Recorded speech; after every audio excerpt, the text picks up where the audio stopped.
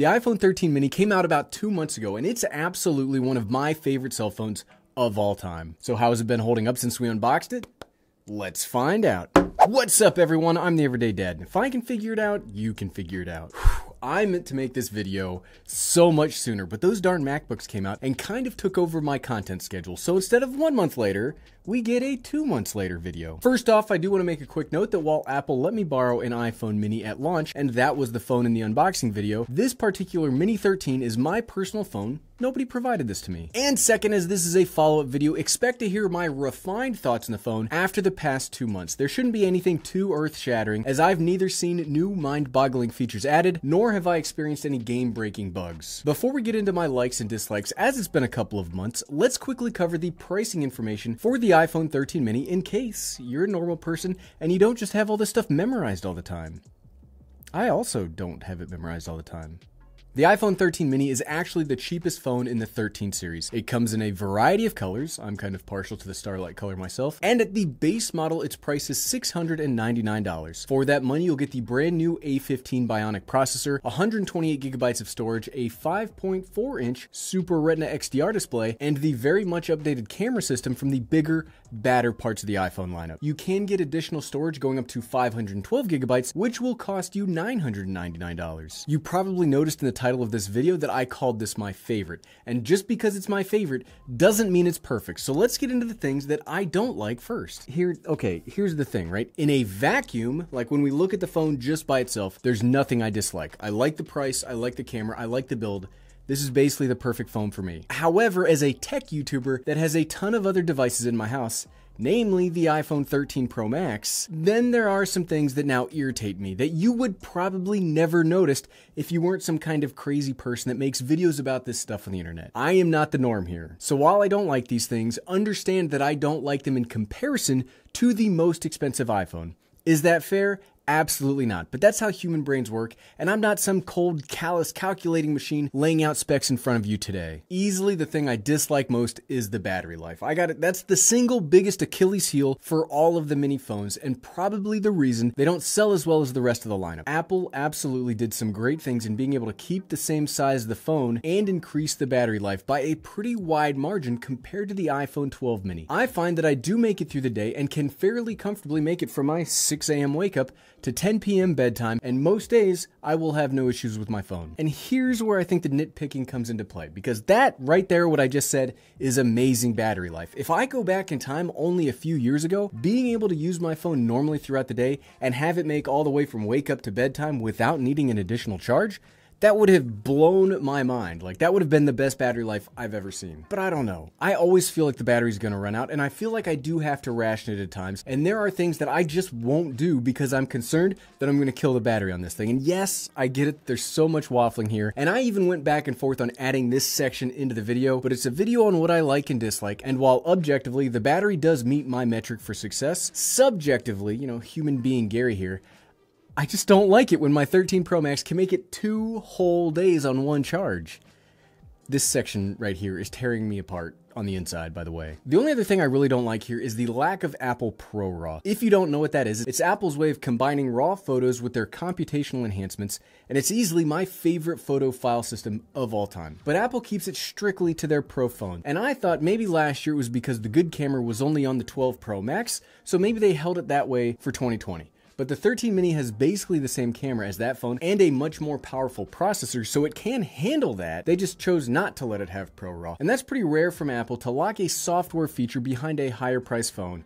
I don't like it. Okay, so that's my airing of grievances with the iPhone 13 mini. But I did say again that this is my favorite phone. So what's all the hubbub about? The first thing I like easily is the size. I don't like big phones. I just don't like big tech. I think the future of human advancement should be in getting our own personal tech smaller and smaller, not bigger and bigger. The size of this phone is incredible. It's got more screen real estate than some of the much bigger earlier model iPhones. It fits in pockets so well that it almost disappears, weighs very little compared to the brick that is my 13 Pro Max. This is just very, very well laid out. I like how much easier one-handed typing is on the iPhone 13 mini. Sure, If I've got a particular quick hot take tweet to get out to the world, yeah, two-handed typing isn't too bad either, but for most interactions or Reddit scrolling, this size is just right. Plus, you've probably noticed here on the channel, I've always got my phone in some kind of a case, and sometimes that can push a normal phone into being too big. But because you start off with a much smaller platform here, getting something like the Apple leather case on top adds very little to the overall size and bulk, keeping it just as sleek and as small as needed. The next thing I really like is the price. $699 is not necessarily cheap, but it puts you pretty squarely in line with the Google Pixel 6 or last year's Samsung Galaxy S20. So you've got pretty good competition here, and you'll be getting the cutting-edge Apple A15 processor, doubled storage from last year,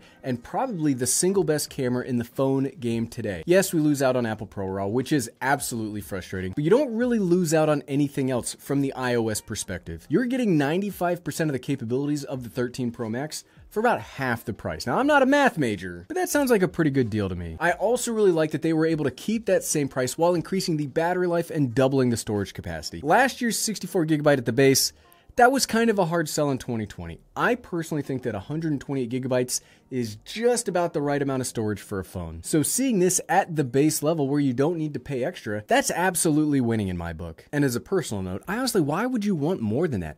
I take a ton of photos and I do frequent 4K video for this channel, and I'm at roughly 40GB. 128 is just the perfect amount for a phone. The next thing I've really liked is that main camera. I think I said this in the 1 week later video, but the iPhone 13 mini is like the perfect point and shoot camera. That wide angle lens has a physically larger sensor than last year's model, and it's probably the best cell phone camera that I've ever seen. You'll get better low light performance because of its bigger size, wider open aperture, and because it has sensor shift stabilization. You can even do long exposures handheld. It's basically impossible to take a bad low light photo here unless you're, I don't know, you're taking a photo with literally no light, or you're doing this. You're like shaking it around trying to take the picture. If you take a normal picture, you will do great. I will continue to give the iPhone 13 mini the crown of the perfect family camera. It's super small, it's unobtrusive, yet the pictures are phenomenal, and it just lets you be in the moment. And I don't know that I can overstate that enough. When I bring my big cameras along to family things, they just get in the way. I'm either too worried about what I'm gonna do with the camera so they stay in my bag, or I bring them out for a few shots and that's it. I can't get the same,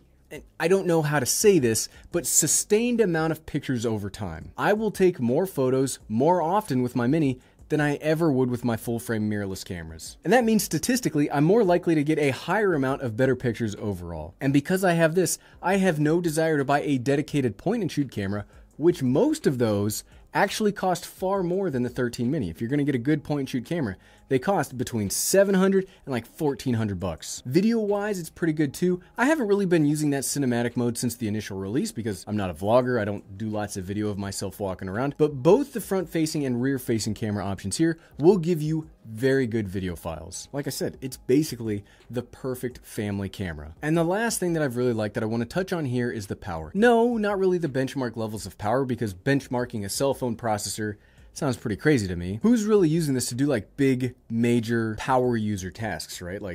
But what I continue to like here is that we have a very robust user experience. I've had no major issues, no slowdowns, and it just works really well. The only major power task that I do with this phone is in photo editing, and with the new A15 Bionic, it's instant. And that's, when you think about the amount of machine learning and computational stuff that these apps do in the background, I'm still shocked that my phone can instantly handle it. I have run a couple of games to test it out as well, but the smaller screen size doesn't exactly lend itself towards playing games, but again, no issue. Apple has done a fantastic job of all of the power they were able to put into their processors. It will feel a little clunkier to use than the 13 Pro or the 13 Pro Max because this tops out at 60 Hz refresh rate, and those phones can go up to 120 Hz thanks to ProMotion, but much like the battery life dislike, if you don't have the 13 Pro series literally right next to you, you won't be able to tell the difference. And I think this works really well with the screen and processor technology it's got. Obviously, the main thing that power really gets you is the longevity. So if you were looking for the phone that will get updates the longest, this and the other members of the 13 squad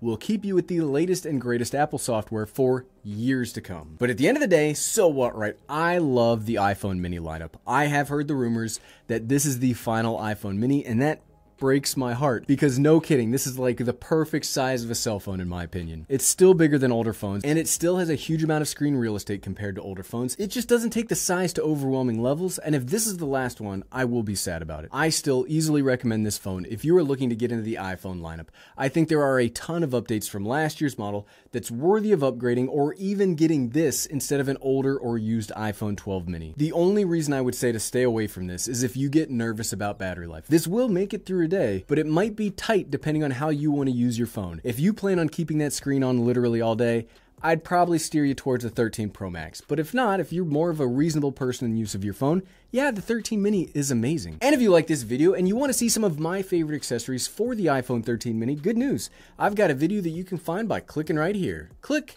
click, click, click, click, click, click. Thanks for watching.